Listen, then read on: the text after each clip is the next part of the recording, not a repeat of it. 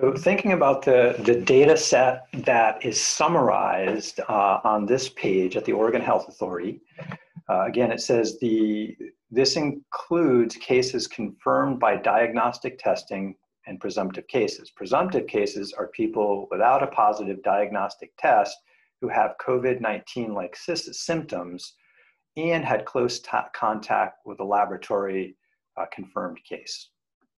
So just thinking about these first couple of sentences here. The data set that's summarized here, would we think of it as a population or as a sample? And sometimes the idea of a population and sample are pretty straightforward. Other times they're not, and we got to kind of debate it a little bit. I think it's a sample. Okay. Anyone else? We have one call for a sample, one vote for a sample.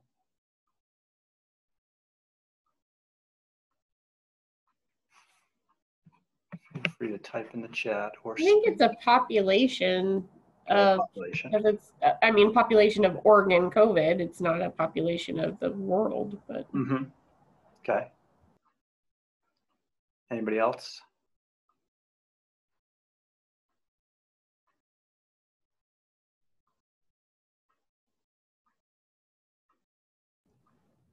I guess I'll say sample, and the reason why is because the whole population of Oregon is in the millions.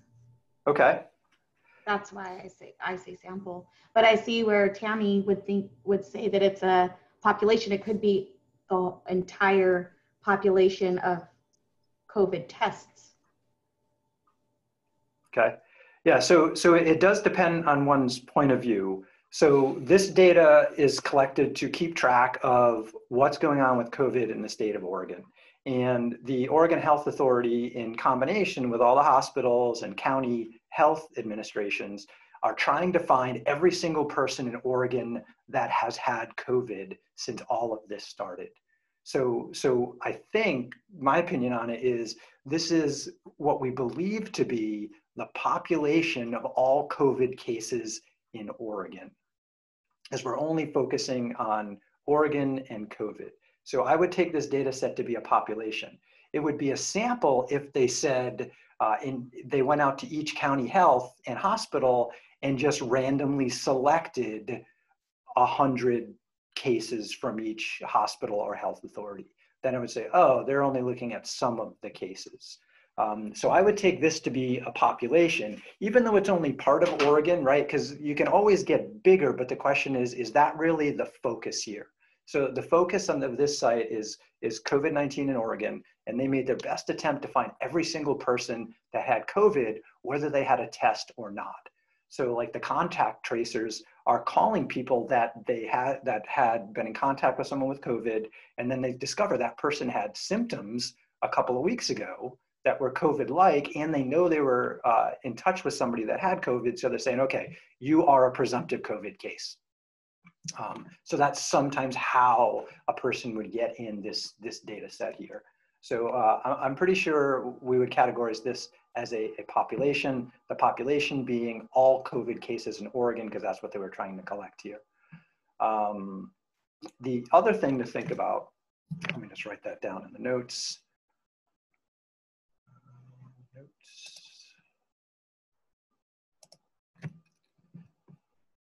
So Oregon Health Authority.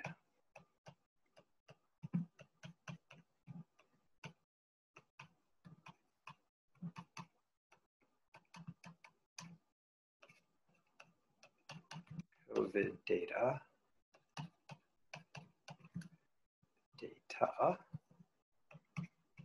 So I believe it's a population of all known COVID cases in Oregon.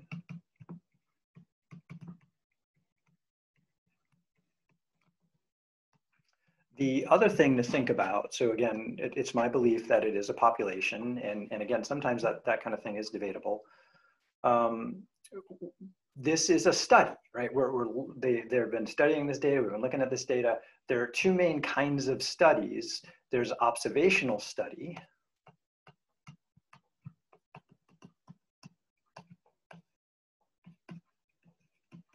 versus an experimental study. And I talked about this a little last class.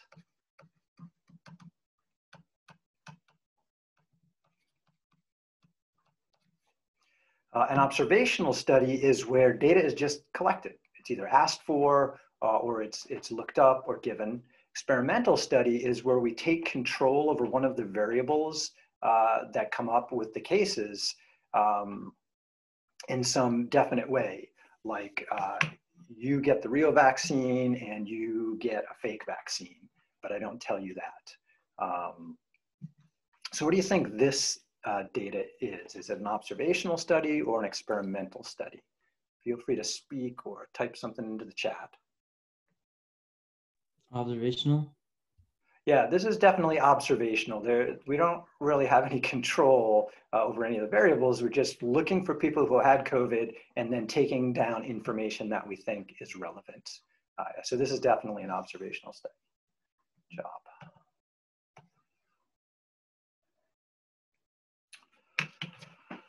All right, let's look at another data set that's related to this. So you may have noticed that at the top of the homepage is an announcement section.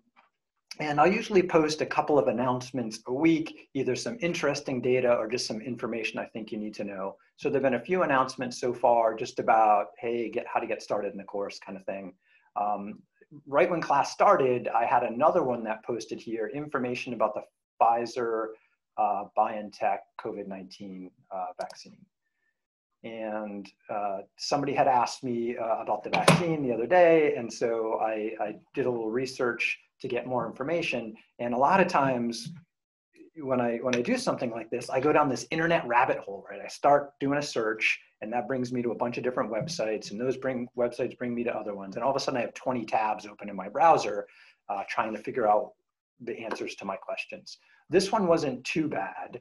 I showed my train through the internet here, where I started with this general information page. In my first search, this came up near the top. It came from the Center for Disease Control and Prevention, which I've been to their site before. They have pretty good stuff. Reading through that page led me to another page. Recommendations about the vaccine. So I didn't mean to link to the bottom there. And this is one I want to focus a little bit on, but then I felt I needed to dig deeper. And so that page brought me to this one right here, information about reactions. Sometimes reading these, and again, my goal here isn't to go through each of these pages in any kind of great detail, but they just give a whole bunch of information. When I look at a table, sometimes it's easy to figure out what their numbers mean, and sometimes it's not. So they have a number out of parentheses and a number in parentheses. Let's pull that up a little bit. This was one of the effects would be redness related to the vaccine, any mild, moderate, severe, grade 4. And then they have an N and a %. So N just means in statistics count, how many? So it looks like 104 people out of 2,291 had some kind of redness, and that would be 4.5%. So that's what those numbers mean right there. Just a side note there. This last one I thought was interesting, which led to this cute chart that I have available here below. I'm just going to go to the page where the cute chart originally existed. And then I want to back up and look at some information about this study. Control plus on my keyboard, zoom in a little bit here. So this is the cumulative incidence curve. And so just like the COVID-19 data from the Oregon Health Authority, whenever they list the cases, that's total cases since they started counting. And in this case, this is a accumulation of the % of people in the study who got COVID-19. Or the ratio. So that's what they're listing on the side here. So those numbers, I don't believe are percentages, they're actually ratios. What I mean by ratio if we go back here, is 0.51 is the ratio decimal version of 51%. Okay, so 51% as a ratio, decimal would be 0.51. That's what I think the numbers on the column, the vertical axis here mean. And these are the number of days since dose 1. The red graph are the people who got the placebo, and you can see they move up at a pretty constant rate. So that's almost a straight line heading up here. Gets a little worse near the end, a little steeper, which means there were more cases per day later than there were earlier for some reason. And then the blue right here, if you look carefully, you can see the blue is mixed in with the red down here. So for the first 7 days, the people who got the vaccine versus the people who got the fake, the placebo, just like sugar water in your arm, or probably salt water, they got COVID-19 at the same rate as the unvaccinated, but then all of a sudden, after 7 days, the body starts to say, oh, we can fight this off. And very, very few new people got COVID-19 after getting the virus, and this is 112 days into the study right here. So is this evidence that it's worth getting the virus if there's not some bad reaction you could have to it? The answer is yes, I believe so. So this is an interesting summary graph. This report is readable to people who are in the medical field. I am not in the medical field, so there's a lot of stuff in here that I have to look up and think really hard about. But the data tables, I can kind of piece together what they're talking about. I just want to go back to, I believe it was this page here. So this is a summary of the report that went to the FDA. And let's see, I copied this to my notes here.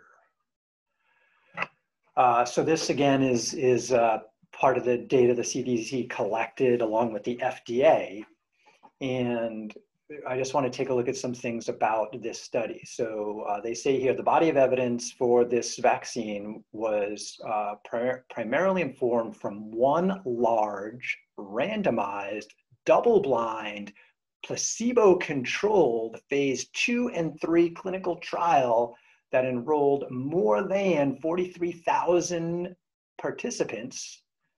Median age was 52. Age range was 16 to 91 years old. And then the 5 and the 6 here means if you want to look up more information, go down to bullets 5 and 6 at the bottom to get more information about that breakdown. I'm not really too interested in that breakdown. What I am interested in is what is this data set? So a couple of things about this. They have a placebo going on in here. So some people got the real one, some people got the fake one. So this is definitely an experimental study because they took control over the variable. The variable was the vaccine.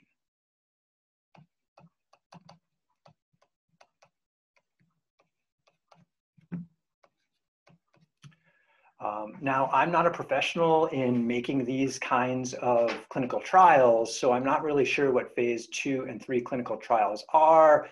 But if you're interested, you could look it up. And if you have any questions about it, ask me and I'll help you sort it out. So I'm not sure about the phase 2 and phase 3. Other things I wanted to point out here is what double blind means. So the double blind means that the patient doesn't know.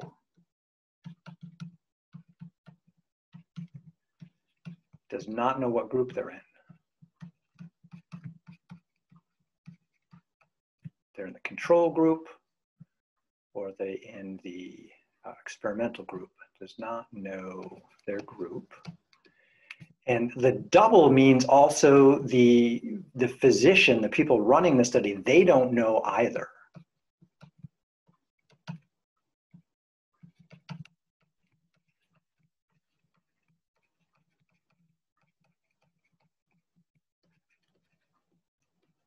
Okay, so it's only a select group that do know, but they're not directly involved.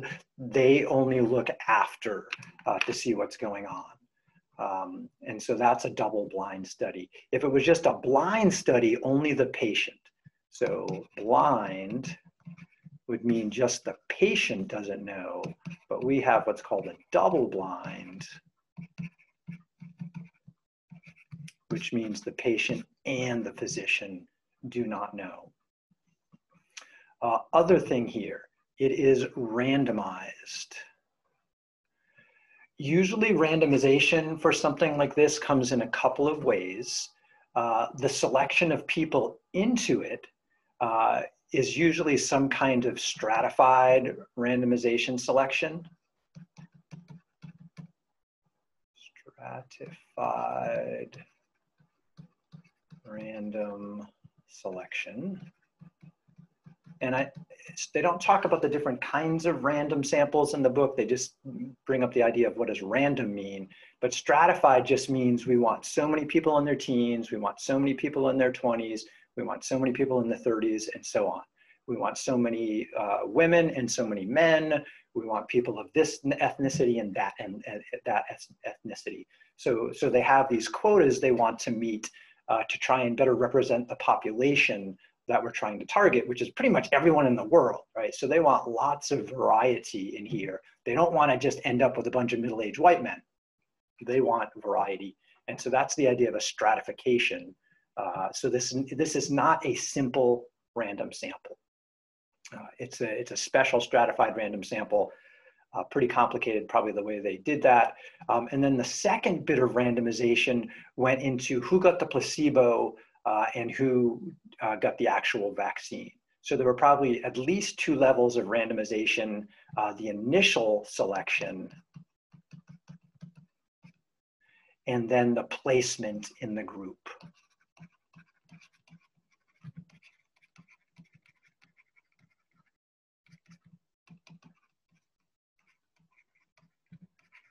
And they use some computer software to help do this based on people that signed up to do it. And often with things like this, there's not just people signing up, there's recruitment. People are going out and trying to find people to be in a study like this. Okay, so we are almost done talking about chapter 1. Double checking my notes to see if I covered everything. Almost. There's one more topic I didn't go over yet. So let's do that.